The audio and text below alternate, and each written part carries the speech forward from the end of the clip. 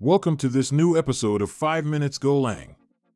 In this episode, we will briefly answer a question one of our community members asked, which is better, Go or Rust? To answer this question, we will explore different aspects such as the community, performance, productivity, and more. By the end, we will attempt to provide a practical answer. Before starting, if you want to support us, join our channel and share this episode on your social media. This will be helpful. Also, don't forget to join us by visiting faun.dev/join.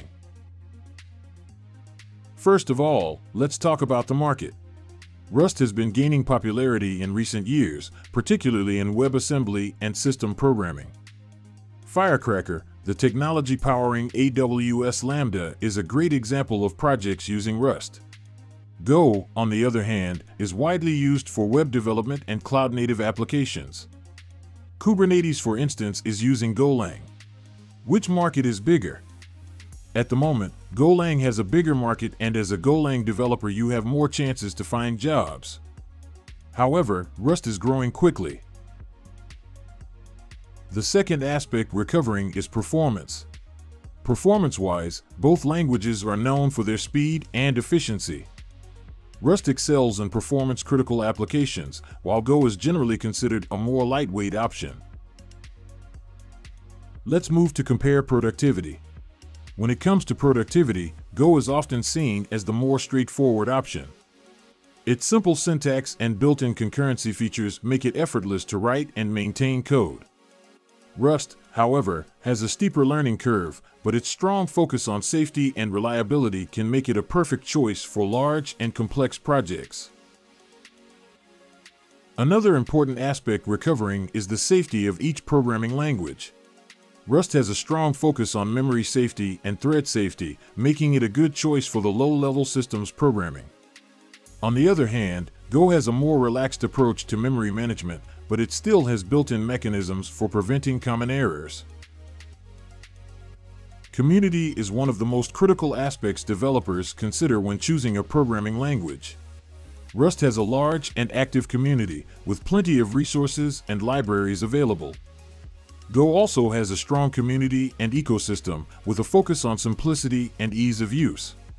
To judge the popularity of a community, we can base ourselves on the number of pull requests in GitHub. In this case, the Golang community is 9 times more active than Rust. Rust community is also smaller in size in comparison to the Go community. Finally, we'll talk about simplicity and accessibility to newcomers. Go is known for its simple syntax and straightforward approach to concurrency, making it easier to learn, write, and maintain. Rust, on the other hand, is more complex, but its strong focus on safety makes it a better choice for large and complex projects. So, which one is better? Basically, the answer to this type of question is usually it depends. A better question to ask is when to use this or that technology. In reality, this depends on your specific use case and what you're looking for in a programming language. If you're working on a performance-critical application, Rust is the go-to choice. If you're looking for a simpler and easier-to-learn language for web dev or network programming, Go is a better fit. This does not mean that Rust cannot do web development, nor does it mean that Golang cannot be used for performance-critical applications. Let's conclude. When it comes to becoming a developer, if you're looking for a career in low-level systems programming, Rust may be the better choice.